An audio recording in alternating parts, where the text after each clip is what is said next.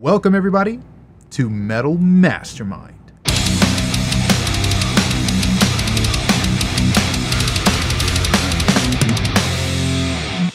I'm your host Ken Candelas, and today we're going to take a look at some vocals. Now, what kind of vocals, you may ask?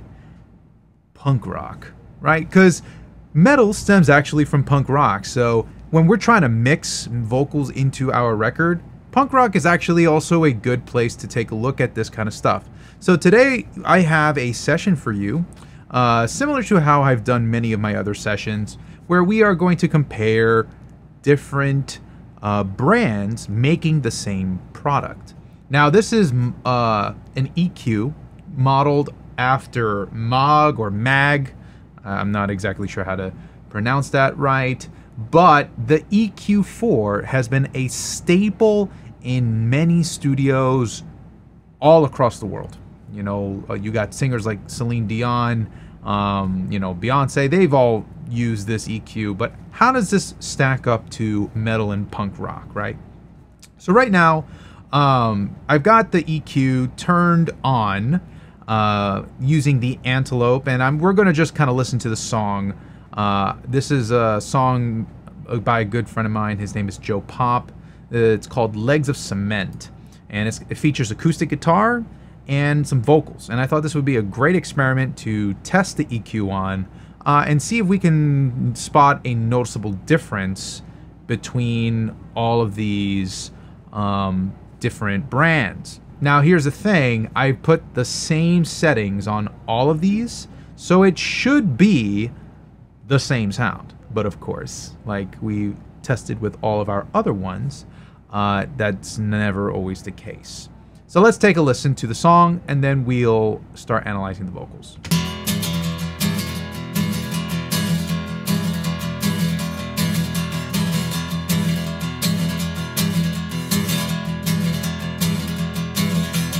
Did I stammer? Get me a jackhammer. I'll try to explain as you try not to understand. Needless pins stab into my shins. Please don't ask, no, I don't want your reprimand. Cruel, slippery eels, poison in my sea, distilled one by one into potent cruelty. I'm dying in this war, every watt of energy spent. Won't somebody take these legs of cement?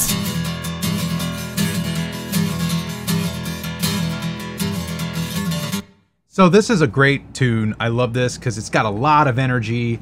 It's perfect for this experiment. So what is the defining thing about the EQ4 when it comes to the MAAG? Well, the thing is, MAAG has this sort of proprietary thing where they call the sky or the air band. If you actually take a look at the far right of each of these plugins, you'll find that there is the air band or the sky band. You know, the Antelope, that's not exactly a MAAG emulation. It's kind of their own version of it, but they call it sky instead of air. Kind of clever. So the air band, right, referring to the original, they go up to 40 kilohertz, okay? So here's the thing, nobody on the planet can hear 40 kilohertz, so why is it even relevant here? It's a good question. Well, here's the thing, with shelf EQs, okay, with shelf EQs, we have a sort of ramp up to where we are targeting our point on the EQ, which in this case would be 40 kilohertz. But there's always a ramp up, right? Whenever you work with a shelf or any EQ parameter. And that is what we call the bandwidth, the Q. It's going, the EQ plugin parameter is going to affect not just that frequency, but frequencies around that. So since 40 kilohertz is double 20 kilohertz, right? It's actually quite close. It doesn't seem close, but it is actually quite close to 20K in terms of relativity because it's only an octave above 20 kilohertz. So if you know C, D, that's an octave. So you can almost picture that just kind of at the borderline of our human hearing. That's what 40 kilohertz is going to be. So it's actually not as far outreaching as you might think, even though it looks that way. Now, funny thing about this, right? So we're talking about that there's a ramp up to the point where you actually have your EQ. The sky or the air band is supposed to affect basically the very high frequencies to give it just a little bit more sparkle, right? So you just got a little bit of a lift up in that range, which you don't really get with most other EQs, which is really cool. I like that about this. So we're actually going to kind of experiment with this a little bit. I've actually got the air band at 20, not at 40, not too much up in that range, but 20K is giving me a lot more bite, and with punk rock vocals, I kind of want to bring that out a bit more. So I've got also some boosting in 2.5 kilohertz, about 1 dB, 650 hertz. I got a little bit of a boost there as well. About 1 dB, 160 hertz. I got 1 dB subtracted. Same thing for 40.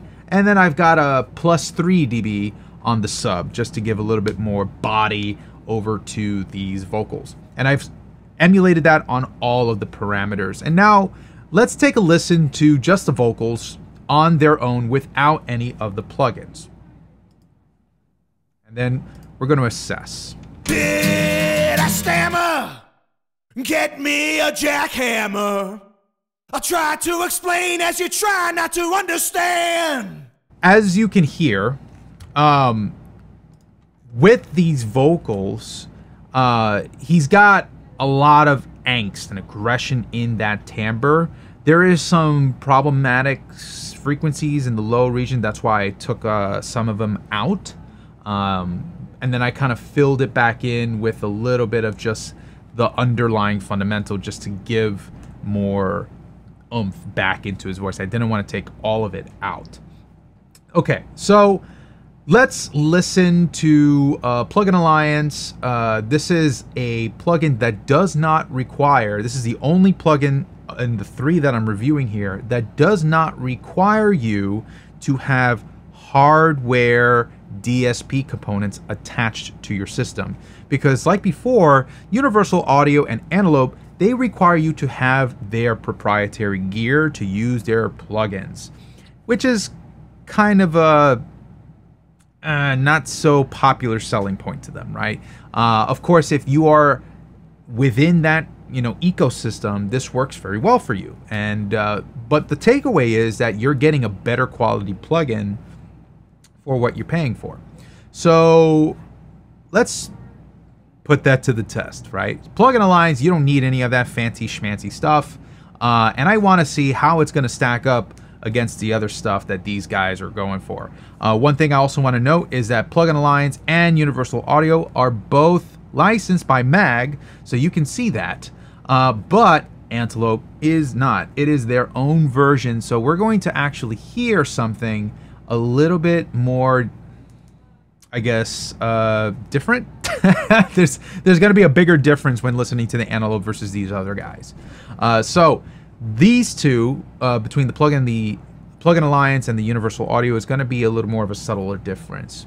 Okay, but let's go ahead and listen to a little bit of this vocal with the Plugin Alliance. I just want to see what we're getting out of it. I'm going to turn on the plugin, at least maybe 1 bar of the verse into it, okay? And then we'll listen to it as a whole. Did I stammer? Get me a jackhammer. I'll try to explain as you try not to understand. Here's with Plugin Alliance. Needless pins stab into my shins. Please don't ask, no, I don't want your reprimand. Wow. So immediately already more harshness on his vocal, right? More upfront, pronounced, in your face with that body. Love this plugin. This is why this is a staple for vocals. I love it. All right, let's do another comparison. Let's listen to the MAAG on the Plugin Alliance versus the Universal Audio and see if we can hear a difference, right? So I'm going to play the Plugin Alliance first, and then I'm going to switch over to the Universal Audio. So here's the Plugin Alliance. Did I stammer? Get me a jackhammer. I'll try to explain as you try not to understand. Needless pins stab into my shins. Please don't ask, no, I don't want your reprimand. Interesting. Okay. So one thing that I immediately noticed was that the Plugin Alliance version was sharper. It definitely had a little bit more of a piercing quality to it. It's hard to pinpoint, but man, the Universal Audio one just sounded smoother. I could tell immediately. Let's do it one more time. I'm going to choose another part of the song. I'm going to just keep going forward, and I'm going to play the Universal Audio part, and then I'm going to switch over to the Plugin Alliance. So here we go.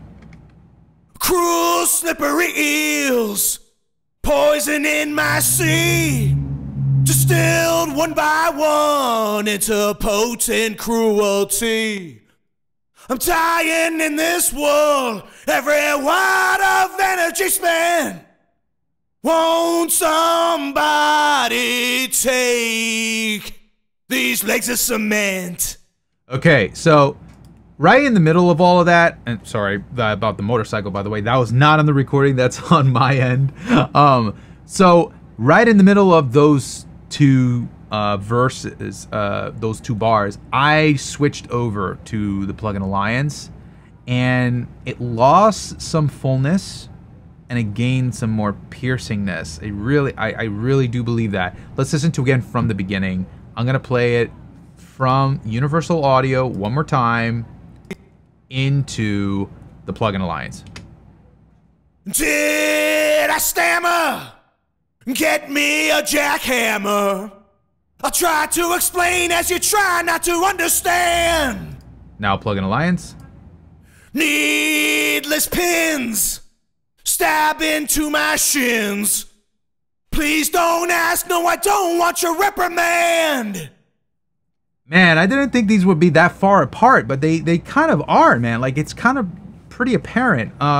Okay, not a problem, though. Still something you can work with. It's not going to be the end of the world, but my gut tells me I like the Universal Audio better. For now. So, let's use the Plugin Alliance as our reference, because that's what we've been doing. And let's compare that with the Antelope, okay? So first we're going to listen to the Plugin Alliance, and then it's going to be the Antelope.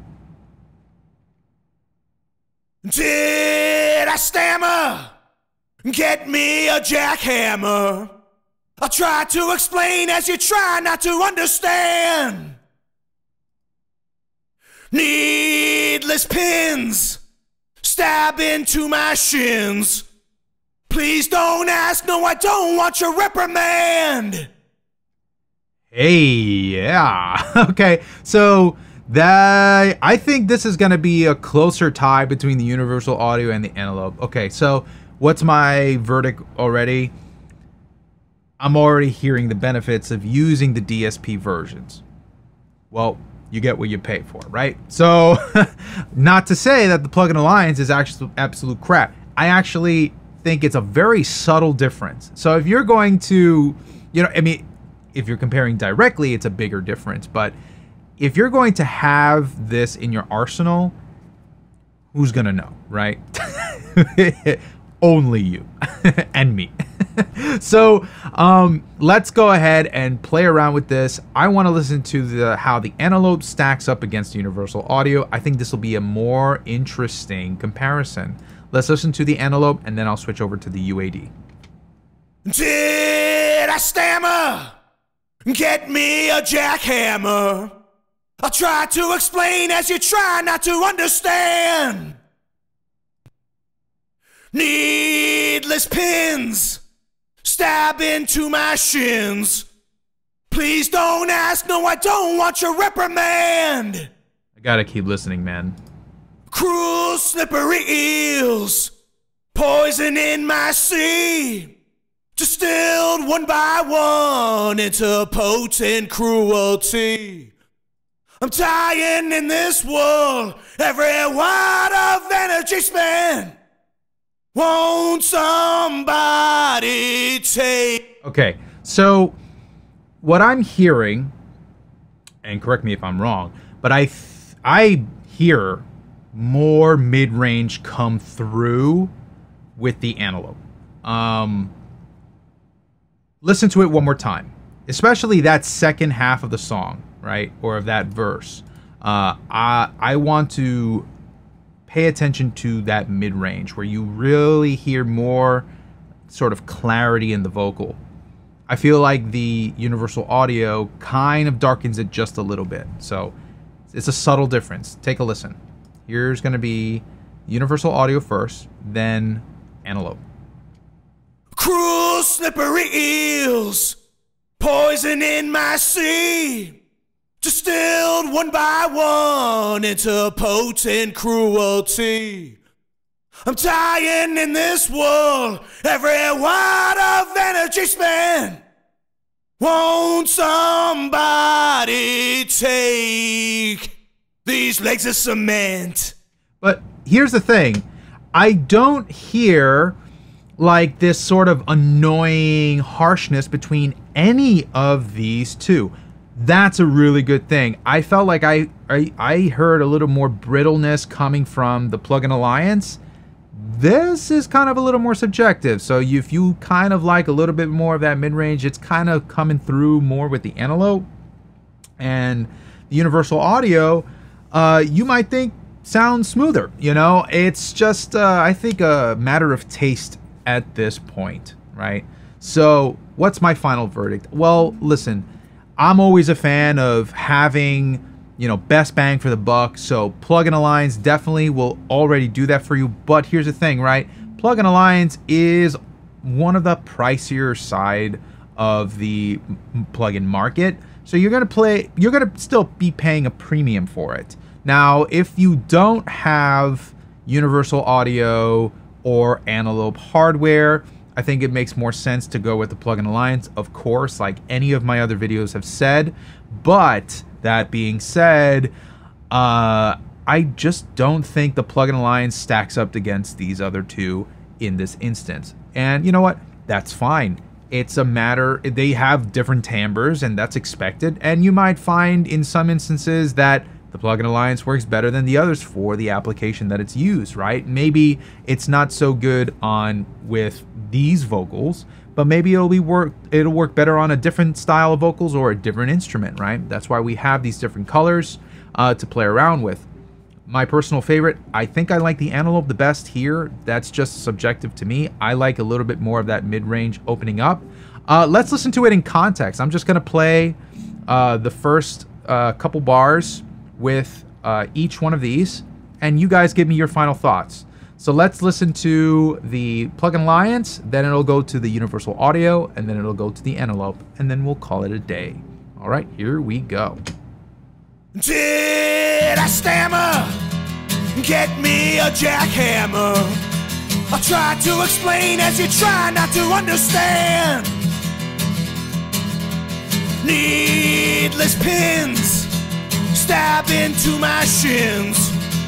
Please don't ask, no, I don't want your reprimand. Did I stammer? Universal Audio. Get me a jackhammer. I'll try to explain as you try not to understand. Needless pins stab into my shins. Please don't ask, no, I don't want your reprimand. Did I stammer? Antelope. Get me a jackhammer. I'll try to explain as you try not to understand. Needless pins stab into my shins. Please don't ask, no, I don't want your reprimand. All right. So let me know what you like the best. My personal favorite was the Antelope. I thought it was the smoothest out of all three. But again, that could be a subjective thing to me. Let me know what you think. And thank you for joining me on this week's episode of Metal Mastermind. Horns up, everybody.